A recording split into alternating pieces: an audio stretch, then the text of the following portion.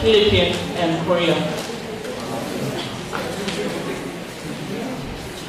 Live here from Manila, Philippines, at the Mall of Asia Arena, where the battle between South Korea and Philippines is at its peak, to be on the list to play the championship game of the FIBA Best Sport Festival this season. And I am here to bring you the hardest update of the hour.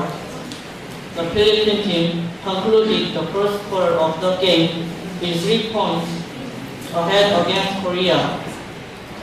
On the second quarter, Kim Min-gu and his team tried their best to overpower Philippines, but they failed. And the quarter ended with 5 points advantage for the Philippine team.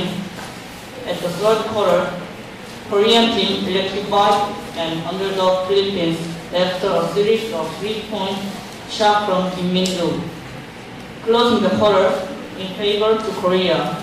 The fourth quarter started with the burning dedication of two teams. Kim Min-gu and Luis Alfred, the star player of each team, accordingly defended their teams against each other's attacks. Finally, the timer stopped with the score of 86-79, which makes Philippines the winner of the game. Meanwhile, the two teams exchanged each other's hands for the best match they shared. This is the hardest news of the hour. My name is Alex.